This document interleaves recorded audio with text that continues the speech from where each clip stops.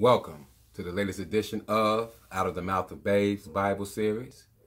Today is Tuesday, July 28th. It's approximately 7 p.m. Central Time. And my name is Brother Brandon, and I will be bringing you a lesson today, as always, out of the Bible. Today's lesson is titled, Despise Not the Chastening of the Lord. I repeat, despise not the chastening of the Lord. And this is a lesson that the Lord allowed me to put together, not only for, the benefit of others, but also for the benefit of myself. As I say all the time, a lot of things that I teach, or almost everything I teach, it usually comes to me because I'm examining myself, as the Bible likes to say, or I'm trying to make myself better, and that's what the Bible urges us to do during this walk that we're walking, trying to become God. You have to constantly be able to look yourself in the mirror and be able to say, you're wrong, or you made a mistake, or I'm wrong, or I made a mistake, I should say. And not only accept that, but strive to do better. That's what the whole point of chastening is about. When the Lord is chastising anybody, He's trying to point you in the right direction that you should be going, because that's the point of chastisement. That's the whole point of a parent chastising their child or whatnot, or anybody that's in a authoritative position. When they are disciplining you, it's not necessarily for their benefit, but it should be for the person who's getting the discipline benefit. And that's all the Lord is trying to do. He's trying to keep you on the right path and keep you focused on the things that you need to be focused on. So, that's something I do to myself. That's something I can read in the Bible. As I teach other people, I need to also be learning what I need to learn, because I can only save myself. I can give information to somebody, or I can enlighten somebody in the scriptures in one form or another. But ultimately, like Paul said, if I don't control myself, I myself can be a castaway. And that's something that's very important to me. And that's one of the main reasons I've started this YouTube page. Not only to help others, but also keep me busy and keep me focused on the Word of God and keep me active in the ministry. I'm going to turn to Romans real quick. I want to find a scripture real quick, because I said something about, me teaching and me benefiting from it as well, or me learning from it as well. And I remember quoting that or saying that before in a previous lesson.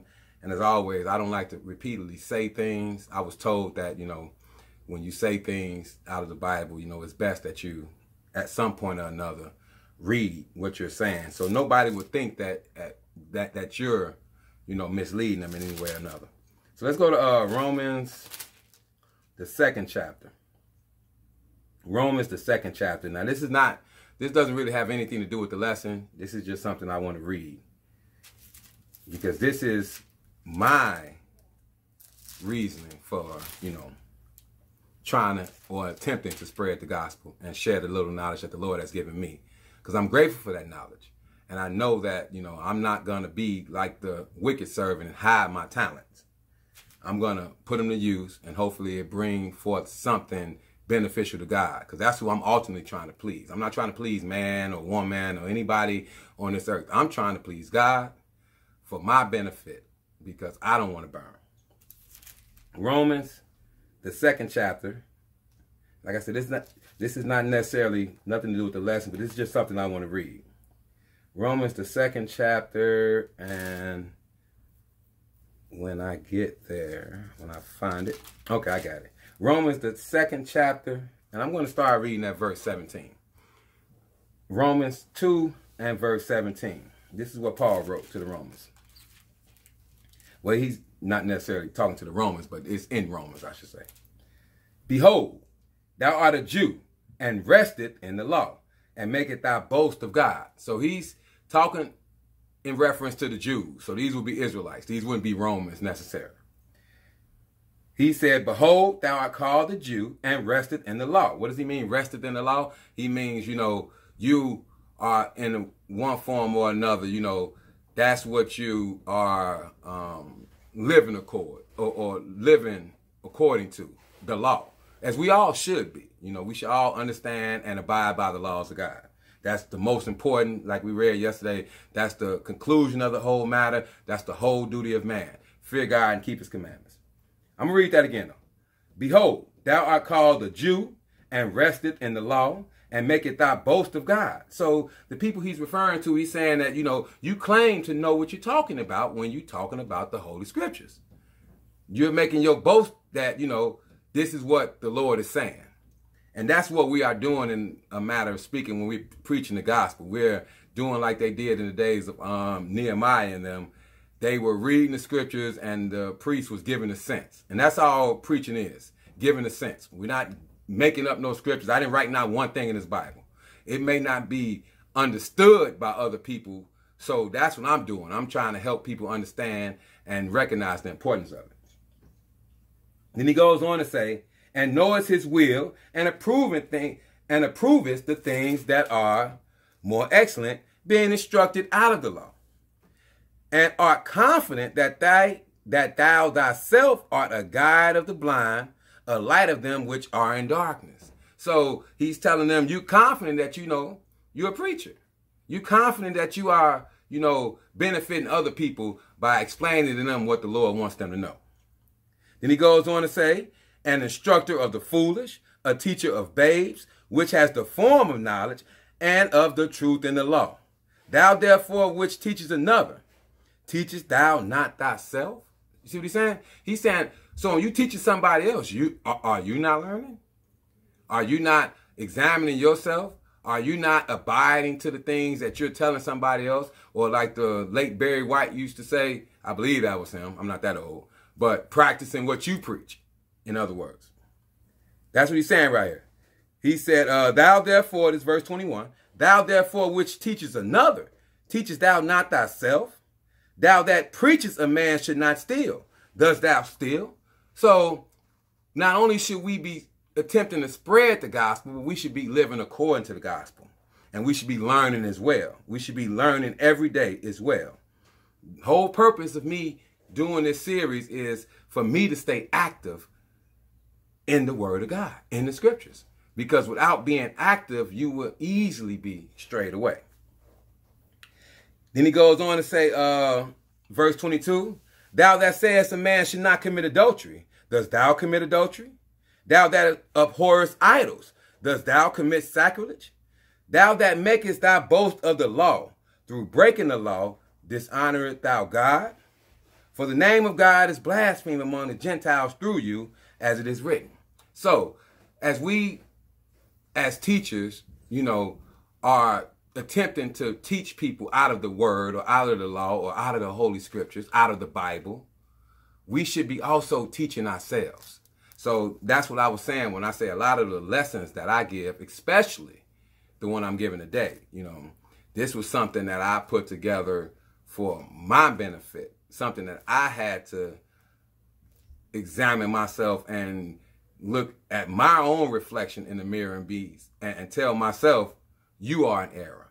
You are possibly not going the right way. So that's usually my purpose in most lessons I give. You know, I'm trying to grow in grace just like I'm trying to teach other people to grow in grace as well. But I'm going to get back on topic because I know the time span of people is not that long. So I'm going to try to get this out the way as quick as possible. The title of today's lesson is Despise Not the Chastening of the Lord. I repeat, despise not the chastening of the Lord. And for those who don't understand what the word chastening represents, all it simply means is discipline. A form of discipline in one way or another. Just like you would chastise your child, God is going to chastise his servants, because his servants he views as his children. You know, he calls each and every one of us who are striving to walk the right path sons and daughters of God, for the most part. Well, I've never really read daughters of God, but, you know, that applies to both species, man and woman. So, like I said again, the title is Despise Not the Chastening of the Lord, because chastening is beneficial to the person that's being chastised, most importantly, especially when the Lord is doing it. Just like if a parent is chastising their child, they shouldn't be at least doing it because they enjoy it. They should be doing it because they're trying to point their child in the direction they should go. They're trying to keep them on track, on the right path. That's the righteous chastisement that the Lord has given each and every one of us. Because without chastisement from God, we are going to be condemned. If God is not chastising you, he has given up on you. And we're going to see that plainly in the scriptures. The day that you aren't suffering for Christ's sake is the day you need to worry. So that's why the book says plainly, because this is where the title of the lesson comes from, out of the scriptures, despise not the chastening of the Lord. And it is very important that we understand that when we're going through hard times or we're suffering through something in one form or another, because all things work together for good to those who love the Lord. That's what the Bible pretty much lets you know. So like I said again, the title was Despise Not the Chastening of the Lord. And we're going to start off this lesson in Psalms 118. Psalms, the 118th chapter. Like I said, I like to always start in Psalms. You know, I grew up in a church where, you know, Psalms was read at the beginning of the Sabbath lesson. I don't necessarily pick a random one. I usually find one that goes with the topic at hand because, like I say all the time, Psalms is a big book, so it covers a variety of topics. Most topics that you can read in the Bible, you can read about in the Psalms.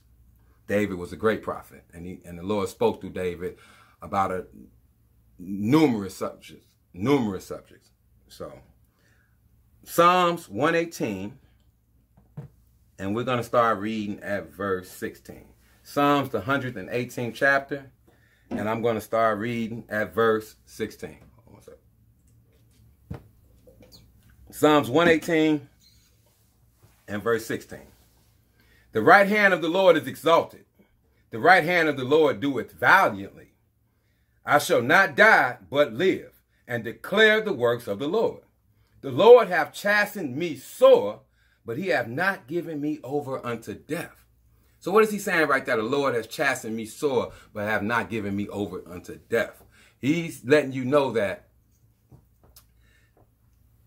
through chastisement, God is saving him from eternal damnation. The lake of fire, what we kind of touched on in the lesson yesterday. God is trying to save you from that. Because the day that God stops trying to save you from that, or stops chastising his servant, or stop disciplining his children, then he's pretty much giving you over to Satan. And once that happened, you know, that's when words like reprobate and things of that nature come into play. And that's a scary position to be in, people. So that's why we can't get overwhelmed when we are going through hard times, because hard times, suffering, persecution, tribulation can be extremely beneficial to the person that's going through it, simply because it makes you consider, as the Bible says. It makes you think about your actions. Think about your thought process. It kind of realigns you with what you need to be focused on. And that's very important when you are trying to become God and be a good servant of God. You have to always be mindful of you continuing to grow in grace, as Paul said. So that's what he's saying right here at verse 18. The Lord hath chastened me sore, but he hath not given me over unto death. That is a beautiful thing. Something that I can definitely relate to as of late. Because me, like everybody else, in one form or another, is suffering. Is going through hard times. And that's a hard thing to deal with. But if you look at it the right way, then you will focus your attention on the things that you can control and the things that matters. So that's the good thing about chastisement. It focuses your mind on what's truly important. And ultimately, the only thing that's important is pleasing God and making it into his kingdom. Everything else is going to come to an end. Everything flesh and blood is concerned about right now is going to come to a swift end. So we have to always focus on the things that's going to be eternal, and that is living with Christ on earth when he fixes this wicked world that we are in today. So that's what the prophet is trying to get you to understand. Let's go to Proverbs, the 3rd chapter. Proverbs, the 3rd chapter. And this is where the title of the lesson actually comes from. Proverbs, the 3rd chapter. And I'm going to start reading at verse 11. My son, despise not the chastening of the Lord. That's the title of the lesson. Despise not the chastening of the Lord, neither be weary of his correction. So you can't come to a point where you saying, God, I don't want you to correct me no more. Or I'm or you're overwhelmed, or you're or you're giving up. You can't do that. You can't get to that point. You have to always be able to reset and do better. Because that's what we hope for our kids to do. When we chastise our children, we hope that they go sit down somewhere, think about their actions, and correct them. And that's all the Lord is trying to do when he chastises us, or he persecutes us, or he allows certain things to happen to us in our day-to-day lives. He's trying to make us focus on what we need to do to better ourselves. I'm going to read that verse again. Verse 11. My son, despise not the chastening of the Lord, neither be weary of his correction. For whom the Lord loveth, he correcteth. So, if the Lord is not correcting you, he doesn't love you. He have given you over to Satan. And that is a dangerous position to be in, people. Even as a father the son in whom he delighteth. So, just like a father is going to discipline his son for his son's benefit, God is going to chastise you for your benefit. Because God don't need to change. God doesn't need to correct himself. God is perfect. God is righteous. We are the unrighteous people. We are, or I should say, the unrighteous species that needs correction, that needs guidance. So we have to be welcoming to the guidance that God is trying to give us, in other words. Let's keep going, though. Let's go to 1 John, the 3rd chapter. 1 John, the 3rd chapter. Because just like we just read in Proverbs, when God is chastising you, he's dealing with you as a parent would deal with their child. And it's out of love. It's out of love. It's not out of hate. A parent shouldn't chastise their child out of hate. They should chastise their child for their child's benefit, and especially out of love. 1 John, the 3rd chapter. And I'm going to start reading at verse 1. It says, Behold, what manner of love the Father hath bestowed upon us, that we should be called the sons of God. Therefore the world knoweth us not, because it knew him not. So John said that's the greatest love right there, is to be called a son of God. Because ultimately that's the only thing that's going to last forever. You know, your bank account, your job, your relationships with your wife, your kids, your family, that stuff is going to come to an end. That stuff is all going to come to an end. So you have to always keep that in mind, that, the only thing lasts forever is my eternal soul, my eternal body that God is going to give me. Now, am I going to have my eternal body in hell with Satan, lake of fire? Well, I'm going to live my eternal life with Christ Jesus and the Father. Because ultimately, like we read, God is going to wipe away all the pain when that happens. When it comes to that point, he said he's going to wipe away all tears from our eyes. So if we can just make it to that point, continue to learn, continue to grow in grace, accept the correction God has given us, then we'll be very benefited by it. Very benefited by it. I'm going to keep going, though. It said, Beloved, now are we the sons of God, and it doth not yet appear what we shall be, but we know that when he shall appear, we shall be like him, for we shall see him as he is. We shall see him as he is. That's the hope, to see Christ as he is, to be like him and dwell with him for eternity. Because the other side of that coin is dwelling with Satan for eternity, and you don't want the reward he got coming. His fate is sealed already, and you don't want to share that fate with him. The lake of fire is real. So you want to make sure that you continue to be a child of God and not a servant of Satan or a child of Satan. That's what he's letting you know right here. And he says at verse 3, every man that hath this hope in him purifieth himself even as he is pure. So that's what chastening is ultimately supposed to cause you to do. It's supposed to cause you to purify yourself. And what does he mean, purify yourself? He means make yourself better. Correct yourself. Stop the error of your ways for the most part. I'm going to read verse 2 again because that's going to kind of lead us to the next scripture. It said, beloved, now are we the sons of God, and it doth not yet appear what we shall be, but we know that when he shall appear, we shall be like him, for we shall see him as he is.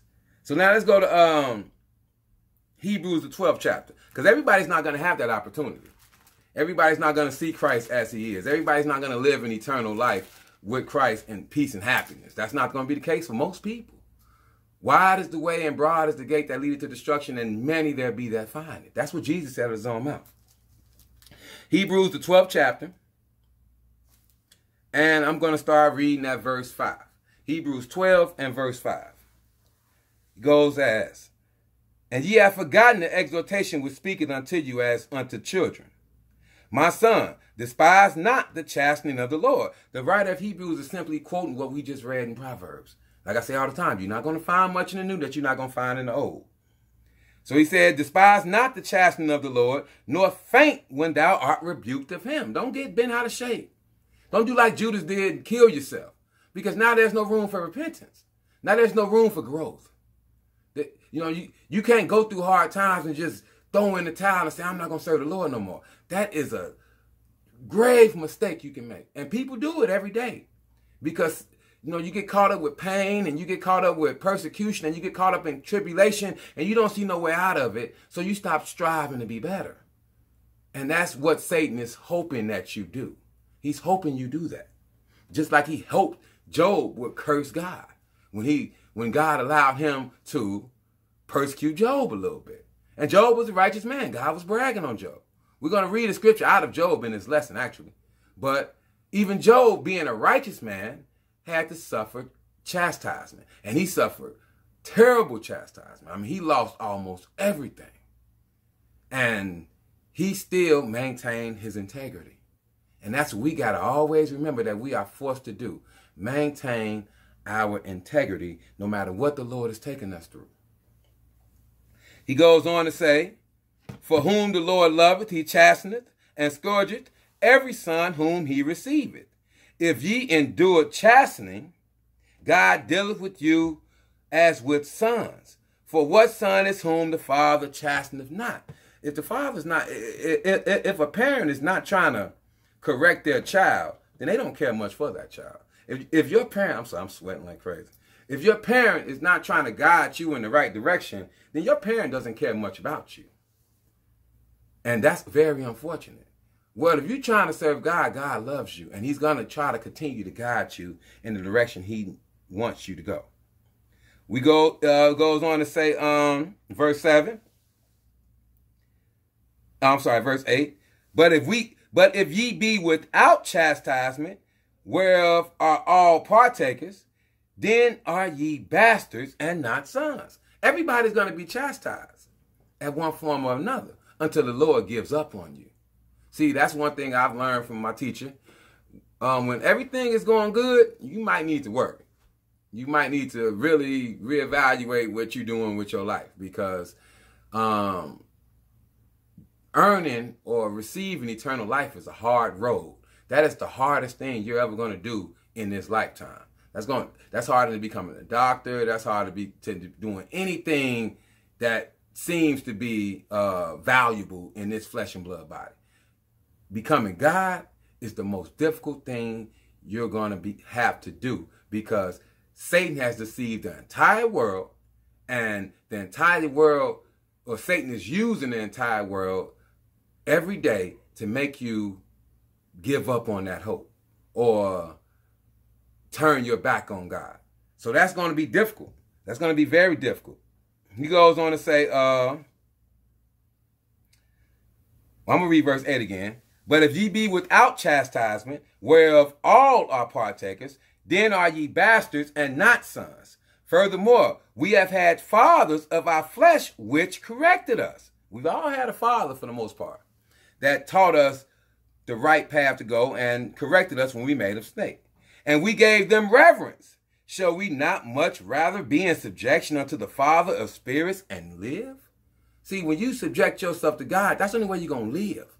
When he's talking about live, he's talking about live life eternal, people. Then he goes on to say, For they verily for a few days chasten us after their own pleasure, but he for our profit, that we might be partakers unto his holiness. God is doing this for our profit, not for his benefit. He's already righteous, like I said. He doesn't need correction. He doesn't need guidance. We are the wicked species. We need correction. We need guidance. We are the ones considered unworthy. So he's just trying to break us down, like one of my teachers said recently. He's going to tear you down to make you beneficial to him, ultimately. Goes on to say, what verse am I at? Verse 11. This is very important. Now, no chastening for the present seemeth to be joyous, but grievous. So you got to expect that. The Lord is not going to chastise you and you're going to like it. Discipline is not something you enjoy, but it's ultimately something that can be beneficial if you view it the right way and you learn from it. Nevertheless, afterward it yielded the peaceable fruit of righteousness unto them which are exercised thereby. Wherefore lift up the hands which hang down and the feeble knees. So don't get bent out of shape. Don't get weary. Don't, this is too much. Nah, you can't get like that. You have to examine yourself and find ways to be better, do better, think better, speak better. Because that's what God is demanding of us, to be better with every day. Where am I at? Verse 13. And make straight paths for your feet, lest that which is lame be turned out of the way, but let it rather be healed. Because what he means, if it's lame be turned out of the way, the Lord is going to turn his back on you. He's not going to guide you into eternal life anymore. Then he goes on to say, follow peace with all men and holiness, without which no man shall see the Lord. So we have to do like the writer right here is saying at verse 12, verse 11, when he says, now no chastening for the present seeming to be joyous but grievous, nevertheless, afterward it yielded peaceable fruit of righteousness unto them which are exercised thereby. We have to allow it to help us grow and be better and do better with the fruits of the spirits ultimately. That's what it's all about, pleasing God. And he's going to constantly do things in your life, and it's going to be bad in a lot of cases, to make you focus on pleasing him. And we have to be welcoming of that. We can't despise that. That's why that's the title of the lesson. We can't despise that. Let's go to Ecclesiastes, the 7th chapter. Ecclesiastes, the 7th chapter. It is hot down here. I have to cut my AC off because it's kind of loud. So I'm probably be shining because I'm going to sweat a bit. Ecclesiastes, the 7th chapter. And I'm going to start reading at verse 3. Ecclesiastes 7 and verse 3. It says, sorrow is better than laughter, for by the sadness of the countenance the heart is made better. So that's what the Lord is trying to ultimately do. He's causing sorrow in each and every one of our lives because that's going to make our heart better. When he means heart, he means your mind. This is the heart that God speaks about in the Bible. He's not talking about this thing pumping blood in your chest. This is what guides you. This is what controls you for the most part. This is where sin is conceived ultimately. So when you are sorrowful or you're going through hard times, that fixes this. That fixes your mind. I'm going to read that again. Sorrow is better than laughter, for by sadness of the countenance, the heart is made better. The heart of the wise is in the house of mourning, but the heart of fools is in the house of mirth. Like I said before, if everything is going good and everything is happy-go-lucky and your life is perfect, too blessed to be stressed, as people like to say all the time, you need to worry. Because you may be deceiving your own selves to thinking that you got it together. And once you do that, you are making a grave mistake. That's what the Bible says and means when it said, he who think he standeth, take heed lest he fall. And the Lord is not going to allow you to think that you just got it together, because none of us have it together. None of us is ready to be God at this day and age. That's a growing process. That's a lifelong building process. So we should be welcoming to the chastisement or the heartache or the pain or the sorrow, because that's going to make us, in other words, like the Bible say, consider our ways. And as long as you're considering your ways, then you can constantly be better and do better. Once you stop considering, once you stop examining once you stop examining yourselves, the Bible says that's reprobate. You know, you think you got it together and you can't be told nothing. Now you have become what Jesus called an old bottle. And you can't put new wine in old bottles. An old bottle can't be taught anything. And that's a grave position to be in, because that ultimately is a position that's going to lead you to the lake of fire. Let's keep going though. We're going to read what I said about in Job. Let's go to Job, the 34th chapter. Job, the 34th chapter. And if I'm correct, this is one of Job's friends, Elihu, that was talking to him. And what he said is a true statement, but ultimately it didn't apply to Job. But it was a true statement. It was a true statement that we should all recognize to be true. He didn't say anything wrong. He just applied it to the wrong person. That's why the Lord ultimately made him go back and apologize to Job. But this is a very true statement we're finna read right now. Job, the 34th chapter. And I'm going to read verse 31. Job 34 and 31. Surely it is meet to be said unto God, I have borne chastisement, I will not offend any more. What is he saying right there? When he said it is meet, that means it is fitting. That's what meet means in this situation. It is fitting for you to say, I have borne chastisement. Like we read in Jeremiah, it is better. I think that was Jeremiah. I might be wrong. It might be Jeremiah, Lamentations, one of those scriptures, when it says something along the nature of, it's better that you bear, because you can build off that. You can learn from that. So that's what he's trying to say right here pretty much. He says, surely it is meet to be said unto God, I have borne chastisement. I will not offend anymore. Because that's what chastisement is ultimately trying to make you do. Well, that's the godly chastisement. He's trying to get you not to offend him anymore. Because we've all sinned and fallen short of the glory of God. So he's going to chastise us so we can stop doing that. And we're going to get a good example of that later on in this lesson. He goes on to say,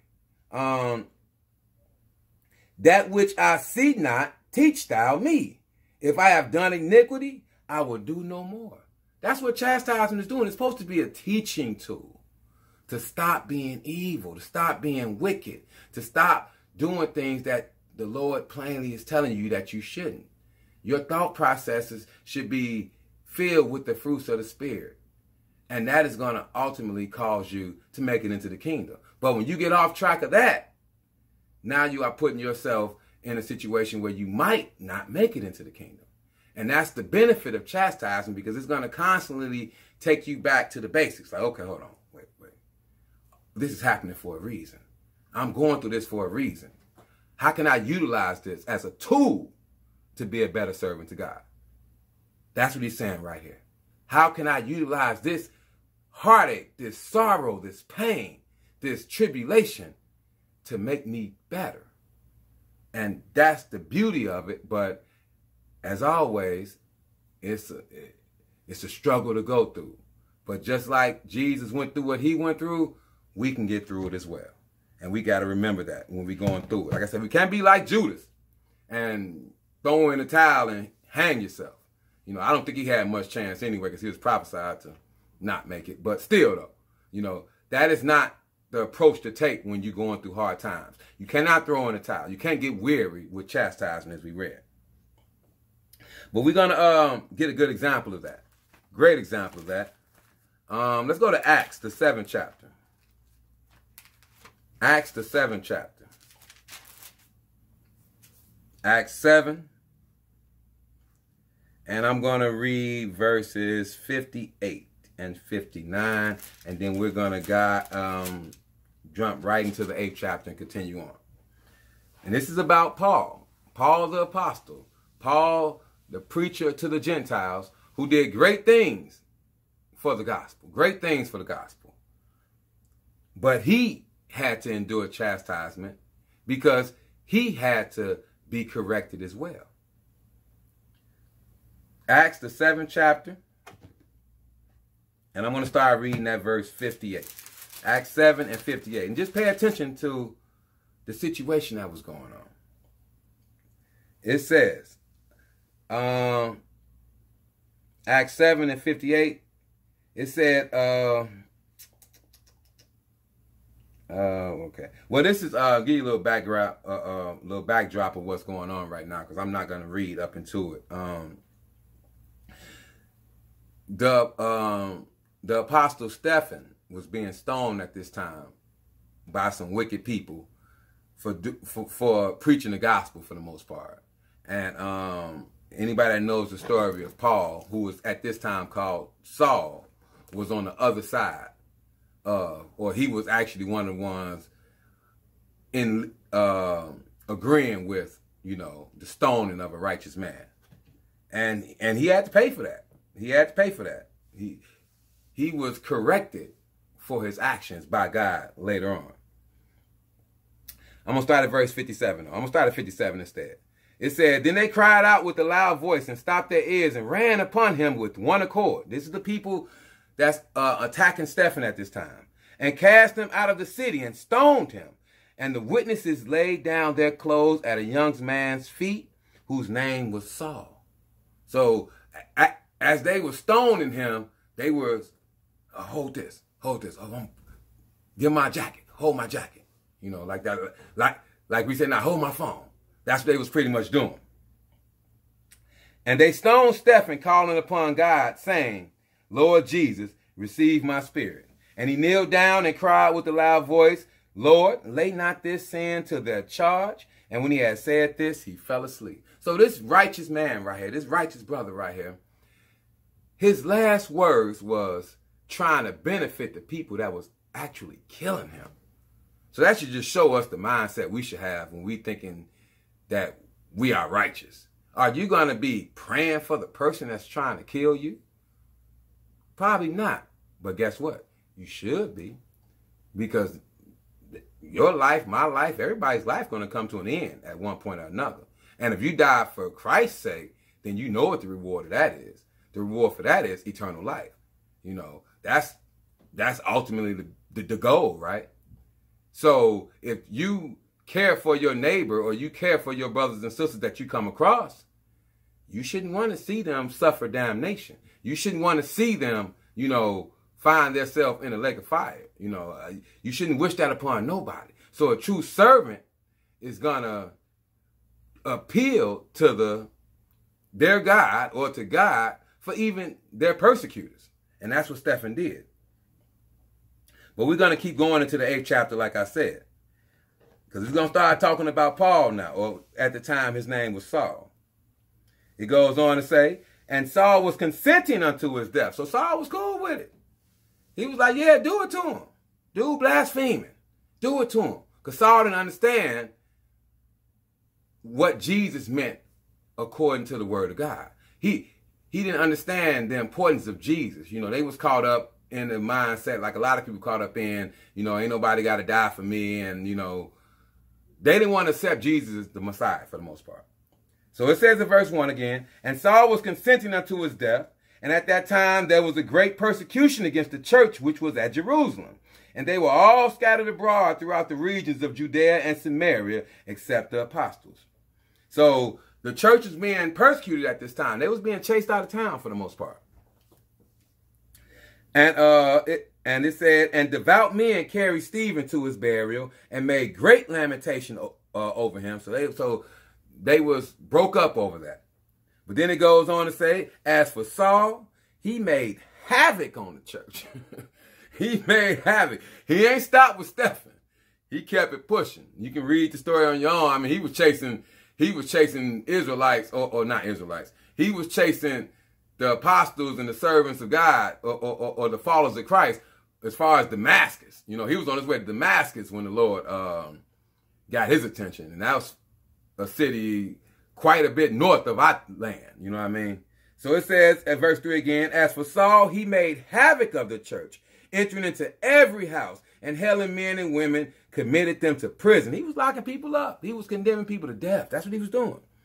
Therefore, they that were scattered abroad went everywhere preaching the word. So this was Paul's manner.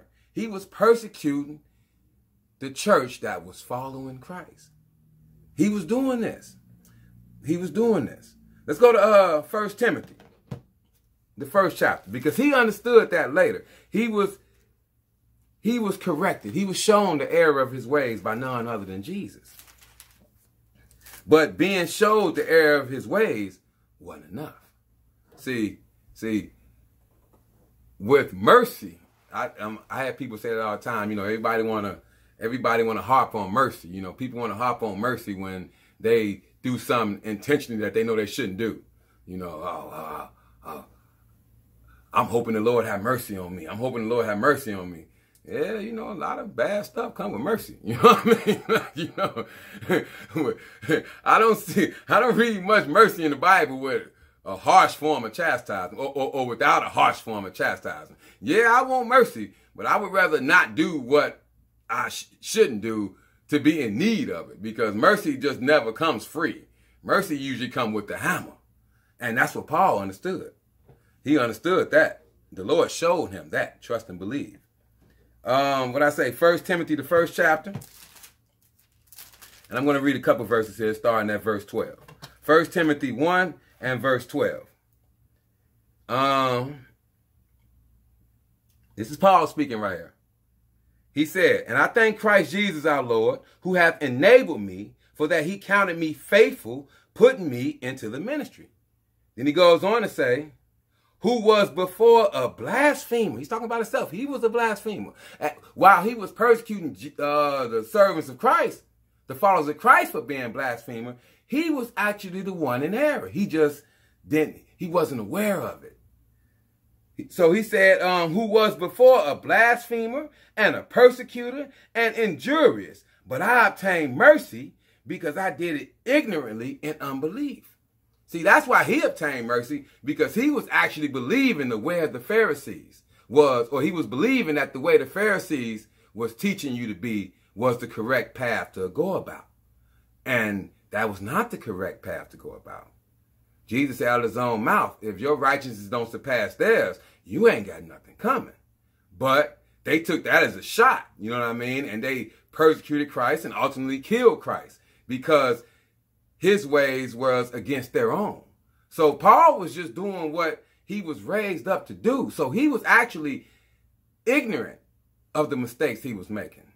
And he obtained mercy, and his mercy came with some stripes, people. I mean, his mercy came with some stripes. You can read about Paul in your own time. I can't read it all. We're going to read a little bit about the things he tells you to look forward to with mercy. But he went through some stuff. I mean, in prison, he's been stoned.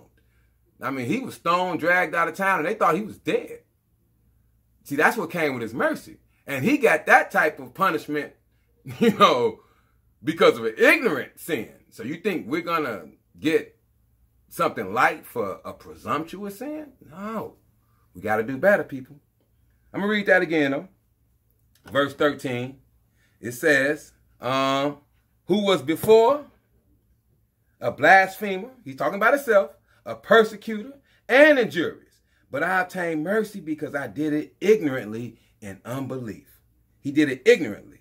Now let's go to Acts the 9th chapter. Back up to Acts the 9th chapter. And I'm going to start reading at verse 11. Acts the 9th chapter. And this is when Paul was actually being converted to the righteous path at this time.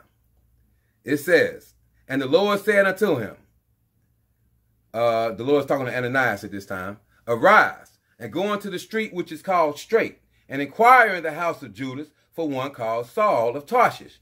For behold, he prayeth. Little backdrop, Paul was on his way to Damascus to persecute some more servants of Christ, and the Lord blinded him, and he was praying for his sight back. He was praying to figure out what was going on. So the Lord sent Ananias to him. But he's telling him about, he's giving Ananias instructions, I should say.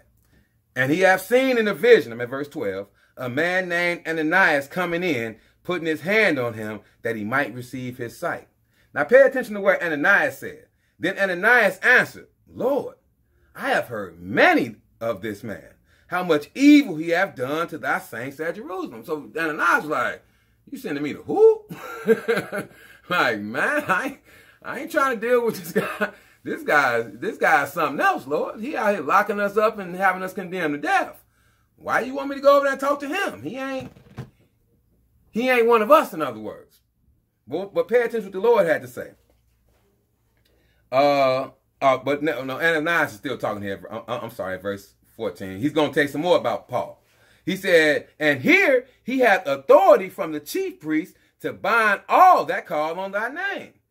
But the Lord said unto him, go thy way, for he is a chosen vessel unto me to bear my name before the Gentiles and kings and children of Israel. For I will show him how great things he must suffer for my name's sake. That's what the Lord told Ananias about Paul. He said, nah, you go on and do what I told you to do. Don't worry about him. I already put him in his place. Jesus had already blinded him. He ain't a threat no more. I got him. I got a job for him. But along the way of him doing his job, I'm going to show him. He said, for I will show him how great things he must suffer for my name's sake. So Paul wasn't getting a mercy without chastisement. Oh no, the Lord said it in the beginning. He gonna suffer great things. And Paul suffered a lot for an ignorant sin. For an ignorant sin, he suffered great chastisement from God. Now let's see how he took his chastisement. Because that's how we are supposed to take it. That's how we are supposed to view it. Let's go to 1 Corinthians, the 11th chapter. 1 Corinthians, the 11th chapter. 1 Corinthians 11. And I'm going to read one verse here. Verse 32. Pay attention to what Paul had to say about chastisement. It's what I was alluding to earlier when I first opened up this lesson. 1 Corinthians 11 and verse 32. It says, but when we are judged, we are chastened of the Lord. So the Lord is the righteous judge. He's judging your actions, whether they're right or wrong. So that's what Paul is saying. When we are judged, we are chastened of the Lord. Because we've all done wrong. We've all done wrong. But I'm reading it again. I'm sorry. But when we are judged, we are chastened of the Lord, that we should not be condemned with the world. See, the world is going to suffer condemnation. What is condemnation? The lake of fire. So chastisement in this flesh and blood body is something that God is trying to give you in place of eternal condemnation. See, Paul understood that. I'm read that again. He said at verse 32, but when we are judged, we are chastened of the Lord, that we should not be condemned with the world. So we can't get bent out of shape when hard things is going on in our lives and we suffering loss or we going through persecution or tribulation. We are being judged and chastened by the Lord, and we need to utilize that as a tool to avoid eternal condemnation, people. See, Paul understood that. He understood what he went through needed to be used as a tool for him to be a better servant to Christ. That's it. That's all. That's it. That's all. Let's go to the 2 Corinthians, the 6th chapter. 2 Corinthians, the 6th chapter. And I'm going to start reading at verse 1. This is Paul talking here again. Because like I said, he suffered great things for Christ. Just like Christ said he was. He suffered great things. Great things. 2 Corinthians 6. And I'm going to start at verse 1. It goes as follows. We then, as workers together with him, beseech you also that we... I'm sorry. I'm going to start it over. We then, as workers together with him, beseech you also that ye receive not the grace of God in vain. See, you can get grace from God, and all, like I said, all grace is the time to get your life in order. You don't want to receive that in vain. You don't want to waste that, in other words. What is he saying? For he said, I have heard thee in a time accepted, and in the day of salvation have I secured thee. Behold, now is the accepted time. Behold, now is the day of salvation. Giving no offense in anything, that the ministry be not blamed. But in all things, approving ourselves as ministers of God, in much patience, in afflictions, in necessities, in distresses. You hear the things Paul saying that you must deal with? I'm going to read that again. But in all things, approving ourselves as the ministers of God, in much patience, in afflictions, in necessities, in distresses, in stripes. That's beatings, people. Beatings. Paul said he got 40 stripes twice. We might have said 3 times. I don't want to misquote it. Verse 5, in stripes, in imprisonments, in tumults, in labors, in watchings, in fastings, by pureness, by knowledge, by long suffering, by kindness, by the Holy Ghost, by love unfeigned, by the word of truth, by the power of God, by the armor of righteousness on the right hand and on the left, by honor and dishonor. See, you got to be able to accept both. You're going to get a little bit of both as you go through this walk with Christ, as we like to say. Everybody's not going to honor you. Everybody's not going to be pleased with you. So you should be able to deal with both sides of the coin. You should be able to endure that. Verse 8 again, by honor and dishonor, by evil report and good report, as deceivers and yet true. What does he mean by as deceivers and yet true? People are going to call you a false prophet, in other words, or a liar when you try to do the right thing or show them the right thing to do according to the word of God. But you are true, though. But that's what you're going to have to endure. He said, as unknown and yet well known, as dying, and behold, we live. This might ultimately, your chastisement might ultimately end in your death, people. Stephen's chastisement ended in his death. But what did he say? And behold, we live, though. That's what he's letting you know. Because if you die righteously, then you're going to live forever. We'll start that again in verse 9. As unknown and yet known. As unknown and yet well known. As dying, and behold, we live. As chastened and not killed. See, that's the beauty of chastening. God is not killing you. God can kill you. And this is not talking about necessarily the first death. The ultimate death that we try to avoid is the second death, the lake of fire. As chastened and not killed. As sorrowful. What do we read about sorrowful? The sorrow countenance make the heart better. As sorrowful, yet always rejoicing. As poor, yet making many rich. Because, see, your suffering can lead to somebody else seeing that and they becoming rich in righteousness, not rich in money. Ain't nobody worried about no money. So that's what he's talking about. As poor, yet making many rich. As having nothing and yet possessing all things. That's what we are striving toward. And the only way we can get to that point is not to despise the chastisement that the Lord is going to put upon us in our lives. Whenever it comes, whatever you're going through, whatever it seems you may feel like you are suffering, learn from it. Examine yourselves and do better and figure out a way to be a better servant to Christ. And I hope you guys will understand in Jesus' name. Till next time.